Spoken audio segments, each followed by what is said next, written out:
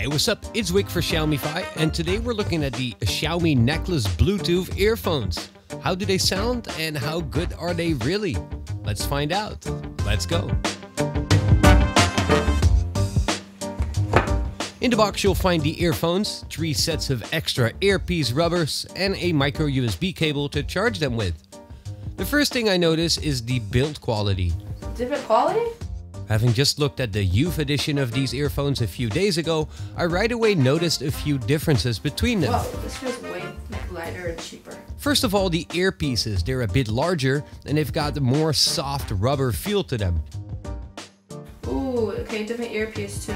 The end of the necklace is made of some sort of aluminum instead of the plastic on the youth edition, which really makes it feel more solid and well manufactured. Coming in at 40 grams, they are 5 grams heavier than the youth edition, but that's a compromise for the more premium feeling materials. Also, the buttons feel more robust and solid. And the ends of the earpieces are magnetic, so you can hold them together when you're not using them, which is a pretty nice touch as well.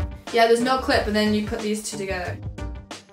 In a way, yeah, right? That has a magnet here. They do have the same type of flexible rubber necklace, which is very comfortable to wear and doesn't feel that cold when you put them on, although this one feels a little bit more solid than the youth edition as well. The controls as such are exactly the same as on the youth edition. There's a micro USB port to charge it with, on-off button, volume up and down buttons, and it's got a built-in microphone. In terms of functionality, these are the same as that we've just seen. If you hold the on-off button, you can turn them on and off. Short pressing that on-off button will play or stop the music, and double pressing will call up your voice assistant. Using the volume up and down, you can control your device's volume, and long pressing the volume controls will go back or skip a song.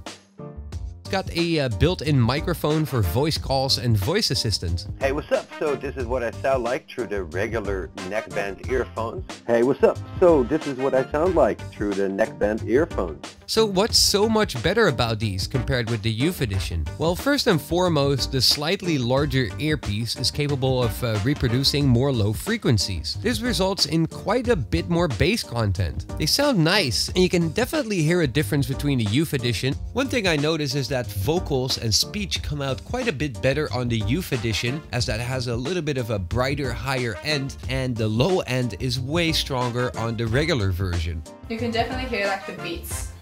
The beats harder in here, but that one you can hear like the voice more. Weird thing is that the regular version has Bluetooth 4.1 as opposed to Bluetooth 4.2 on the youth edition. But this regular version does offer better audio processing, and their 137 milliamp hour battery gives you up to 8 hours of playback time, which is 1 hour longer than the youth edition. The frequency range of the audio is full spectrum from 20 Hz to 20 kHz, and that lower end is really the most notable difference in audio quality. So what do I think? Well, generally, I really like the sound and the comfort of these earphones. The build quality of these make them feel a lot more solid, and the earpieces definitely feel a bit more premium on these as well, making the plastic on the youth edition feel a little bit cheaper. The fact that the earpieces are magnetic is a really nice touch, and these come in black, gray, and coffee gold, as opposed to just the red and black of the youth edition, and I personally like these colors quite a bit better. Especially that coffee gold looks pretty cool. One thing I kind of forgot to mention in the video of the youth edition is that it's quite hard to open up the USB port for charging. Like, you really have to try to open that. Yeah, but that's not easy at all. It's just like, that's not convenient though. Overall, I think the color headsets are a really good choice. Both the regular version as well as the youth edition sound really good, with the youth edition having a little bit less bass. So which one should you get? Well, that really depends on your budget and personal preference. I think the youth edition are a very good choice, and in most cases, I would say they sound good enough.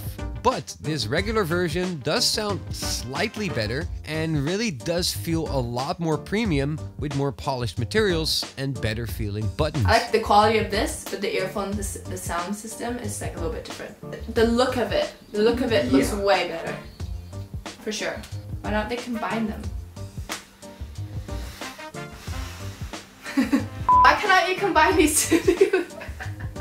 The The regular version is a bit more expensive, coming in at 299 RMB in China, which is about $44 or 39 euros, compared to the 170 RMB or 25 US of the youth edition. I've put down some links in the description below this video to where you could buy these outside of China, and whichever one you decide to pick up, I personally believe they are a much better choice than the AirDots if you were considering those. If you like this video, don't forget to leave a little like below this video. Go and check out some more videos on the channel, and if you're not subscribed yet, know that you probably should, as I'm doing a lot more videos about products from the Xiaomi ecosystem right here on the Xiaomify channel.